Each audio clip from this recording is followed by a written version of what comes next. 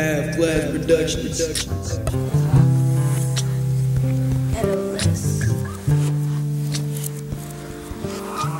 Alright, so here we got a bonus problem that only 1 out of 10 students, that's 10%, was able to solve. So this is a really difficult bonus problem because it's combining a couple different topics. Wait, I didn't even see that bonus. First of all, we got fractions because the side lengths of this right triangle, the two legs, are both fractions. This one's 8/9 of an inch and this one's 2/3 of an inch. And the problem asks us to find the perimeter of the right triangle. So to find the perimeter, we know we got to find all three sides.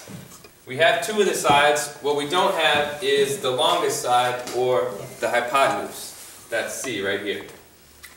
So if we have a right triangle and we know the two legs, we can find the hypotenuse by using what theorem, Derek?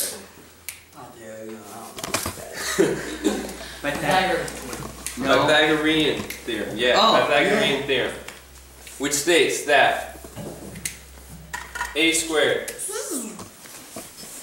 plus b squared equals C squared. Where a and b are the legs of the triangle and c is the longest side of the hypotenuse. So now we got to plug in the two legs we have, the two fractions, into a and b. A, let's say, is this one. Doesn't matter which you call a and which you call b.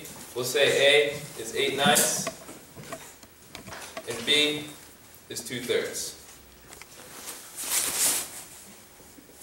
So we're going to have to square those fractions. Now when you're squaring fractions, you're multiplying 8/9 by 8/9. And when you're doing that, you just multiply the top by the top and the bottom by the bottom. So we can actually just square the 8 and square the 9 and get a fraction as our answer. 8 squared is 64. 9 squared is 81. So 8/9 squared is 64 over 81.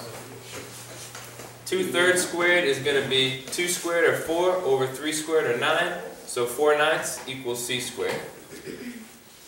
Okay. When we get to this step, we have to add these two fractions, but they don't have a common denominator. Now, 81 is a multiple of 9.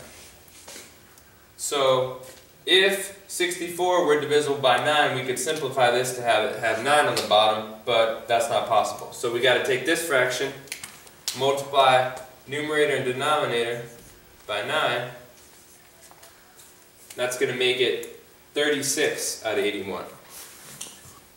So we now have 64 over 81 plus 36 over 81 equals c squared.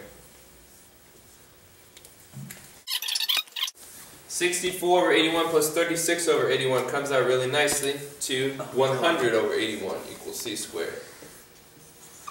Now, if these hadn't come out so nicely, this problem would be a lot harder. But these are both perfect squares. 100 is 10 squared and 81 is 9 squared. So when we take the square root of both sides to find c,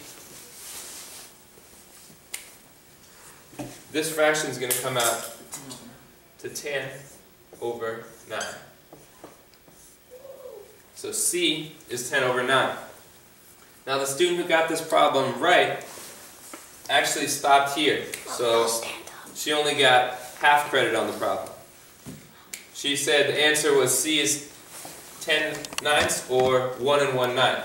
But what the question actually asks is to find the perimeter of the right triangle, not the hypotenuse. So we actually have another whole step to this problem, which is to take c, our hypotenuse, and add it to the other two sides. Now before we add, we have to change this fraction so it has a 9 on the bottom. 2/3 is equivalent to 6 over 9. We get that by multiplying the top and bottom by 3. And now we have three fractions that all have the same denominator, so we can just add them up. 6 over 9 plus 8 over 9 plus 10 over 9. Denominator stays the same. Numerators get added, 14, 24. And just to make it a little nicer, let's change our final answer to a mixed number. 24 over 9 inches. 9 goes into 24 2 times. So the perimeter is going to be 2. And then that gets us to 18.